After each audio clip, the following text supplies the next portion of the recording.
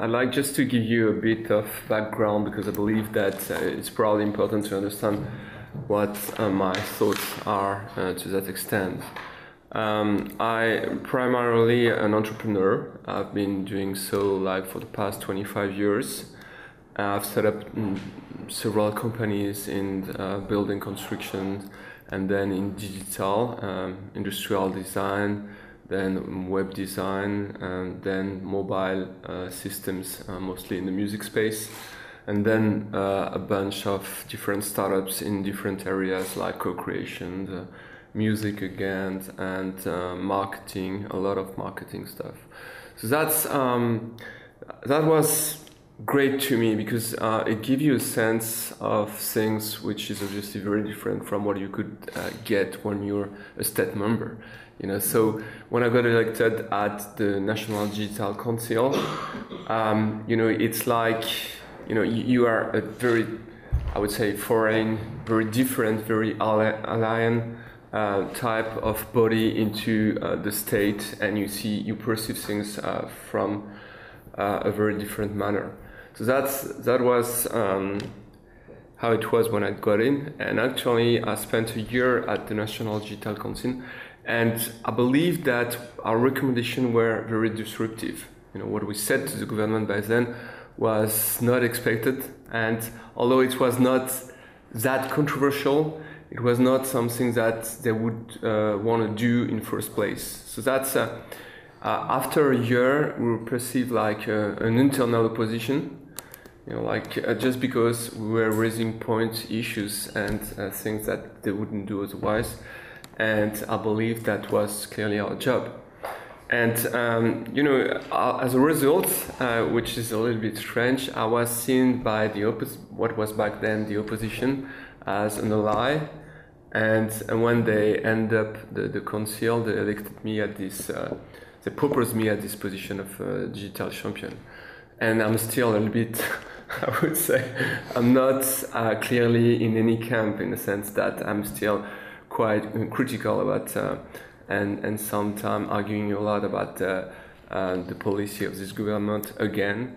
And that's probably one of the key statements I believe for this new future is that to me there is no more left or right. It's over. There are people who think looking at the future and conservative people. You know, it's how I perceive it, and I'm quite sure that it's very true in terms of political positioning. At least in France, we see this debate. I can argue with both sides, and I can agree with both as well. So that's probably important. So to speak about France as a digital nation, I just wanted to first highlight a few things about where we stand. We generate 91 billions of euros out of the digital economy, which seems to be big, and actually it's big. It's bigger than agriculture, for instance, which is a big thing in France, as you all know, with the PAC and so on. But still, we're the 20th country in terms of GDP share, which means that we're not, you know, we're the fifth economy in the world, but we're not the fifth economy in terms of the digital economy. So we're still lagging behind of most of a lot of developed countries, and I believe that although we're trying hard to, I would say, obtain a better position, it's still something that it's to be done. It represents 26% of GDP in terms of growth, of GDP growth, which is fairly good. I mean, it's probably among the best in Europe for the last 3 years, but it's still behind UK, Ireland, and the US. To give you an example, the US takes 37 of its GDP growth out of the digital economy. It's growing that fast that we can expect by 2020 it would be bigger than tourism, which is a big part of the economy in France, as you all know. It represents 700,000 jobs which is great. No, it represents 1 million jobs, out of which 700,000 have been created over the past 15 years, which is a lot, obviously. And I would say that, to me, it's very common to say that 80% of the overall economy is subject to big change due to digitalization. So that's one of my key points when I'm talking to officials in the government, is to say you cannot stay out of it. You need to get in, and the fastest the best. And that's obviously very difficult, because the French government is peculiar in the sense that it's very centralized. We invented the centralized government, modern centralized government, and actually it stayed as such since then. And I believe it was very efficient during the second era of the industrial revolution, because it was a revolution where you needed to make some long-term programmation, and actually our government was probably very efficient to do so. We made the TGV, the nuclear plants and all this stuff, and it worked basically. But now that we're getting into a more disruptive economy, it's something that they cannot cope with. That's extremely difficult to make them understand that it's no longer centralized. It needs to be bared by people, by what David Cameron would call the big society. And believe me, that's not something they would, in first place, take it as such. Yesterday, for instance, I made a big conference. I was the keynote, the opening talk at an open data conference organized by the government. And it was interesting because it's actually officials from the government trying to understand what they could do in terms of policy, opening up their data and so on. And although I was very pleased that they organized such event, it was clear that I was going too far for them. I was saying that not only should you leave all the data open, but you should let the citizens being not, I would say, facing the government, but being at the heart of the government. And when you get into details, it's not something they easily cope with. So I would say that something which is obviously very difficult for me is basically to train people, to explain, to let people understand what is digital. It's when I got in the National Digital Council in first place, I had clearly too high expectation about what they could potentially understand.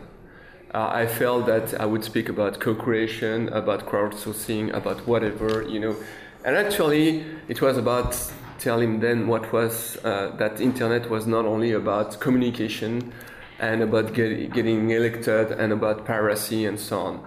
So it's probably something which to me was the most bizarre experience, was just to realize that although these people are extremely smart, they can leave apart a very significant piece of our future.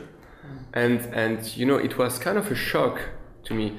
So I downgraded my expectation, and I started to explain them what we should do out of the digital economy.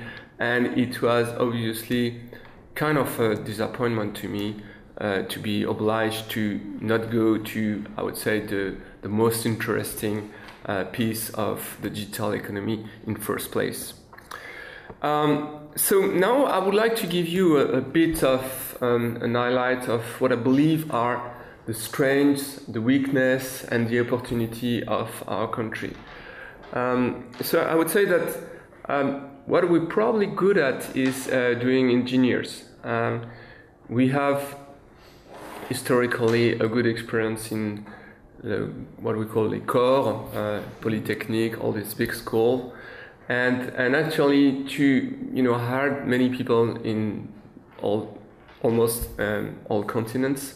And I can say that, you know, it makes a lot of sense to keep the R&D in France. First, because we have a lot of tax exemption I would say you don't pay very much for R&D people. And secondly, because these people are overall very good. You know, I tried things in India, in Tunisia, in Singapore, in several places, in the UK as well. And I have to say that to me, the best place to have my core R&D team is in Paris by far. So that's obviously something we should keep. Actually, there is a debate in France about the fact that young people are less and less interested in doing engineering stuff. And I can see it's the same in most of Europe. And that's something we should be probably a little bit worried about, because it's one of the key advantages I can see across Europe. It's overall the quality of scientific people. And we need to pay attention that if we don't tell these people, I would say the young people, that it's good jobs and it has high potential of, I would say, a better position in companies, we would permanently leave and lose a key element of our competitiveness. Something which is strong as well is mathematics. We have good education regarding that aspect, and you know, if you look at the field medial, we're the first country in the world in terms of field medial per inhabitant. You know, we're before the Russians and the UK, and actually we're very good at it. So that's great, because you know, you have in this big data world we're entering into, it's pretty important. Algorithmy is the key of it, and it's about math. We're good at infrastructure, you know, thanks to Xavier Niel and Free. We have one of the lowest costs for ADSL. So it's like, in terms of, as far as I can remember, it's €1 per megabyte delivered, and it's one of the cheapest price in the world. You know, it's I guess I believe that Singapore is cheaper. You have a few developing countries that are cheaper, but overall it's very cheap. The tax system regarding R&D is pretty efficient. So as I said, you don't pay any social tax or almost none on R&D people, which is great. So as a result, you have a kind of it's getting very difficult to hire some people in France. That's the bad side of the thing, but it's still it's great. It's very efficient. And I believe that there is a research that is about to be released by the EU on the clusters and the places where there are more startups, which is probably saying that France is doing great. I don't have the number yet, but I've spoken to a few people working on this research. It's supposed to be released very soon, probably next week. And it's basically saying that France and Paris would be leading before the UK and before Berlin in terms. You know, I don't put any personal emphasis on that. I'm just saying that it's what it's probably saying. So in terms of weakness, I believe that, as said, overall the centralized government is acting against the notion of disruptive innovation. That's very, very sad. They're not getting it, so they're not. It's not going as far as most of European countries. For instance, I had a tax control this past year, and I went to the person in charge of my tax control with all my bank accounts, and he told me, "So I don't see you before 2 months. you know, and I say, why is that? He told me, because I need to put all this in Excel, and then we'll have a discussion. So it's clearly something that the IRS in the US wouldn't do. Is they would get access to all your bank account in the first place, and that would be much more efficient. So that's the type of thing we would encounter in many places in the government, and that's very weak. I believe that we also have a lot of bureaucracy. We have a very strong bureaucracy, and the President Hollande said that he wants to do a simplification shock, which I believe is great, but we still need to see what they can do out of it, because obviously it's been growing and growing since decades, and it's almost unstoppable. Also bad at talking English. That's probably a little bit of a concern into an economy which is a lot about English language, and it's not improving. It's going not in the right direction. Although it's interesting to see that probably the ones who are the most interested into internet are keen on learning English. I've been surprised to bump to kids who were like genius in terms of programming, and who could speak a fairly decent English recently. So that's good as well. And overall, I believe it's not really tied to the digital economy, but it has a link, which is the fact that the primary school are not really good. It's going, you know, the PISA, which is supposed to be released in November, would downgrade France of like 3 ranks, and it's a pity. We have a lot of opportunities. I believe that, like a lot of countries across Europe, we have plenty of opportunities. Recently, the president announced a new tax law, and it's, to me, it's a real breakthrough. It's a real breakthrough because it's something we've been asking for like decades. Sarkozy didn't do it, and this government, which is very socialist by essence, and who hasn't been perceived as being very ally with the startups, has done some. This announcement was great. The first thing is that they would gear 1% of the life insurance into the digital economy for financing startup. 1% is a lot of money, because life insurance represents like almost 10 billion per year. So 1% is 100 million euros, which is not bad at all. It's great, and it could be even up more than 1%. So that's good news. They want to do a crowdfunding law, which would ease the crowdfunding from startups for financing any type of project, and it was just impossible. It wasn't allowed until now, and they would want to also change. That's a little bit tricky to explain, but we have what we call PEA. PEA means it's kind of a bank pocket on which you wouldn't pay tax for buying some stocks, some equity, and they would oblige the owner of this pocket to invest like 6% of it into innovation, and that would be a lot of money as well. It's probably like almost $500 million.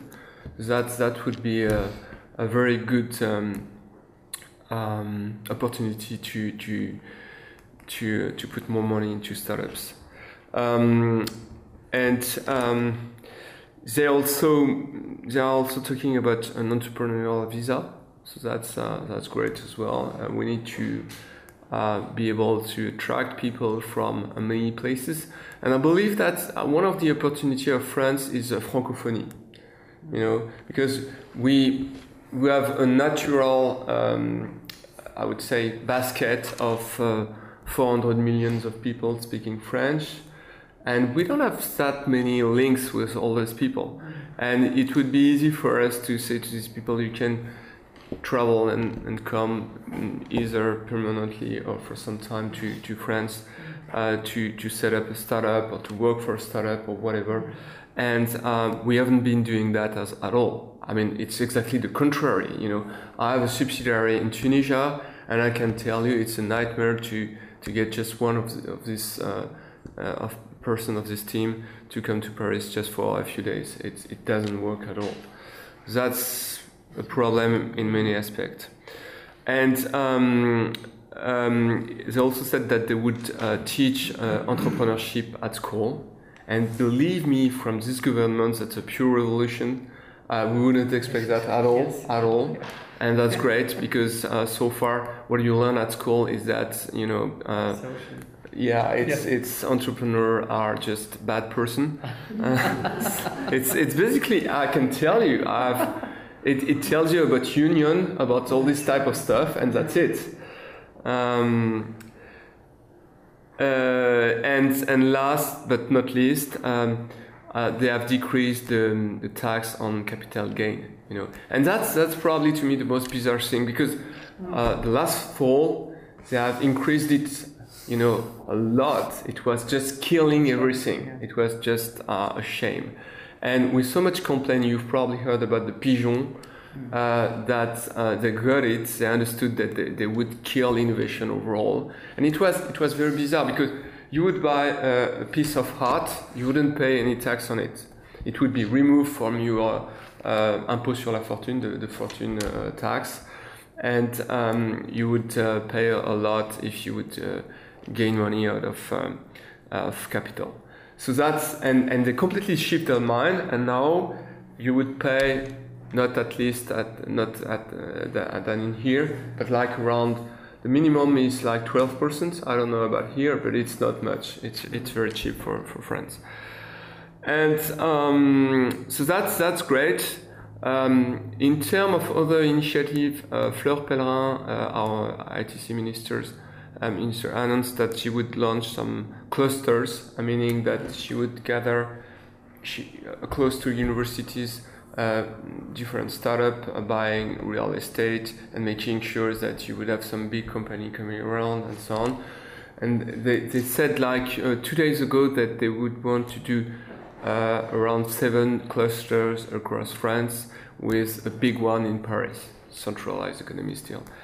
And the thing which I believe we still trying to do, but that hasn't been done yet, is reforming the state with IT. There are plenty of places where we can put a lot of IT, and actually, when you have a country which spends 57% of the GDP into state spending, would you increase the IT spending? That would have some effect on any aspect of the competitive economy. We have some good. Recently, they appointed some very good people at the head of both what we call SGMAP and ETALAB. SGMAP is the head of the IT administration in France, and the guy who runs it is a great person. He has an entrepreneurial background, which is very new as well for France. And ETALAB, the guy is also an entrepreneur in charge of the open data. And both, recently they made a talk, I was involved in it, and the head of ETALAB said, I want to hack the government.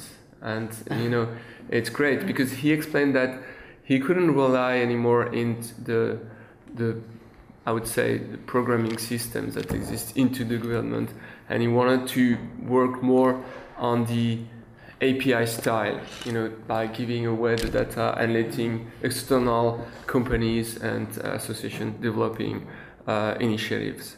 So that's great. I believe it's going in the right direction. But I believe that we still need to improve quickly a few things. First, we're spending 1.4% in the overall, from the overall budget of the government into IT, which is less than the OECD average. It's 2%, and it's much less than the UK, for instance. and we need to be careful about, I would say, the fact that there is still a lot of tax pressure on entrepreneurship in France. Wealthy people with the fortune tax are very much tempted to leave the country, and actually, as a result, we have only 4,000 business angels versus 50,000 in the UK, which is a good proxy. And in the US, it's almost 300,000. So that's a very big difference. And actually, I would say in the normal, the industrial economy, it's not that important to have business angel, but in the disruptive knowledge economy, it's very key. So we definitely need to improve that very quickly. I believe that, as said, there is probably a better understanding on what we can do out of the digital. I heard François Hollande speaking about it like 3 times during the past 2 or 3 months, and believe me, it's new. It's new. He didn't speak about it. There is a joke in our world. There is a famous picture before the election of François Hollande at his desk with a beautiful Macintosh. And actually, the Mac was not plugged, and you could see it. you could see it on the picture. So that's a good example of. It's now plugged in. Yeah, and it actually, I was told that it was just brought for the pictures. Yeah. So. And so, I believe that just as a conclusion, I would say that this country is still lagging behind. And what to me surprises me the most with France is, we are capable of reacting sometime very strongly. You never know when. But when we had the Prussian in France and in Paris in 1870, like more than a century ago, we paid 5 billion of gold franc to get rid of the Prussian. And by then everybody said that it was the end of France, that France would collapse because we paid so much. It represented 2 years of GDP. So it was, imagine paying that amount, now you wouldn't survive. And actually, the 30 years that came right afterwards were probably what we call the Belle Époque, a period of big growth, and where, at the end of this period, France were registering 40% of the overall patent in the world, 40%. So that was probably the best innovation time for France ever. So I think that it was kind of the same after the Second World War. The country was purely destroyed, and still we recovered pretty well, and we had the what we call les 30 Glorieuses, which were great as well. So that's kind of the same. We're not just after war, but kind of, the crisis was so strong for most of the European countries that it's a recovery. I'm still very much believing in the strength of my country. I believe that integration into Europe is definitely key. We need to, personally, I very strongly believe that we need to have more political integration into Europe. Europe to me doesn't work well, to tell you the truth. But it's not because there is too much Europe, it's because there is not enough Europe. It's clearly what I do think. Just to finish up with this talk, I would want to say that I'm launching an initiative in France called Coding Kids. It's based on the fact that 1 out of 5 kids in ending the primary school drops out, and they cannot write or calculate properly, which is, in a developed country, a pure shame. So what we've discovered with a few French entrepreneurs, among which Xavier Niel, Grandjean, and a few others, is that you know, we got a few of these dropouts in our company, and they were great developers, you know, coding people. So we believe that if we can detect these people early, you know, the one who have dropped out but still want to do some gaming design and so on, we may be able to take them, teach them code, and finally make them come back into the system. So that's the goal of it. And it has worked in many countries. It hasn't been launched in France, but we believe that we can probably launch it pretty soon by this fall and make it very scalable. We want it to be able to reach a few, I would say, the goal is for 40,000 kids by early next year. So that's pretty ambitious.